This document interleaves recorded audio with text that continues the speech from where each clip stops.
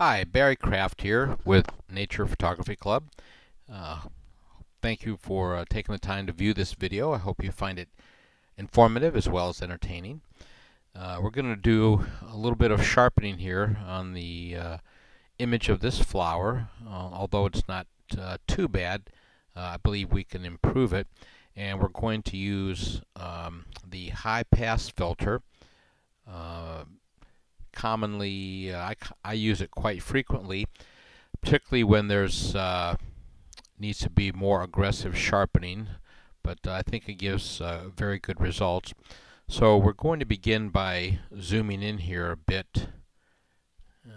Let's do this and zoom in. That looks about right. As you can see, it's not too bad. I'm going to move it down here a bit.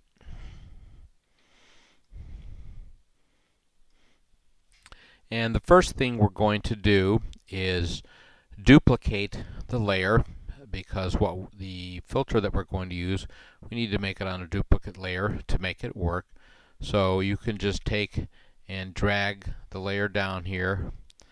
Now, I'm not sure what version of Photoshop you're using. This is the newest version, Photoshop CS3 Extended. However, I have tested this in earlier versions. I believe as early as Photoshop 7, and that's still available. So you can try it. I'm not sure how it works in Photoshop Elements. I'm not that familiar with that program. Anyhow, once you have the layer duplicated here, we're going to go up to Filter and go over here to Other, and it's called High Pass. Now when you notice, it's going to kind of get weird and get all kind of grayed out here, kind of like the emboss filter. I'm not sure exactly what this filter does. I just know it works. That's good enough for me. So if you'll notice here, I have the radius set to 3.5 pixels.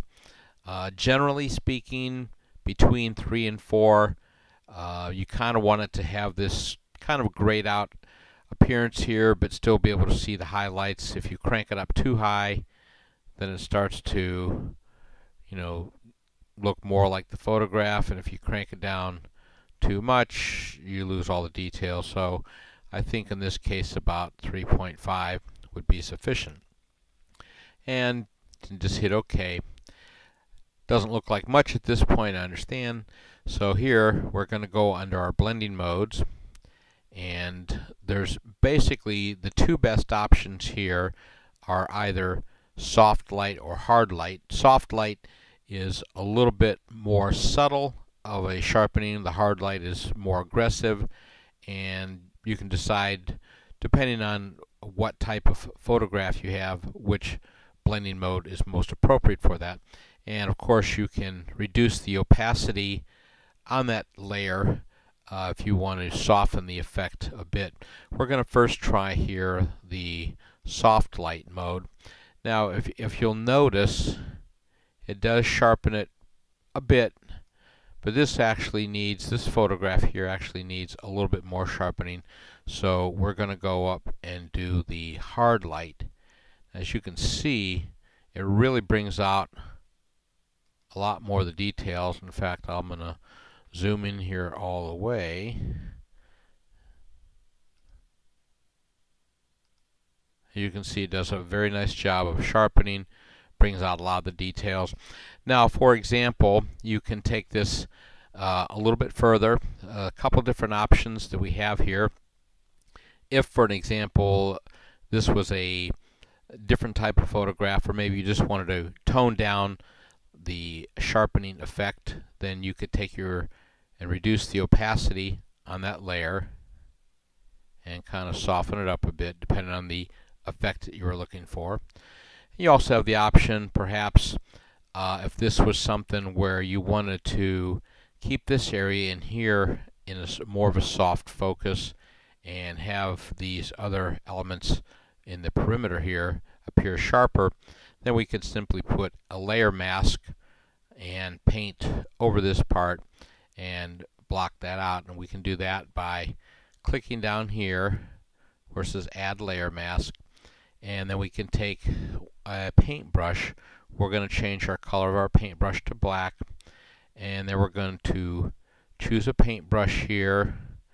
Something, well, I guess we need to choose the paintbrush tool first. That would be helpful.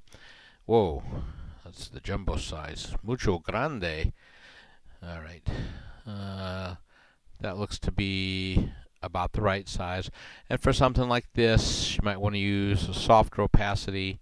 Maybe try at 50% or thereabouts. All right.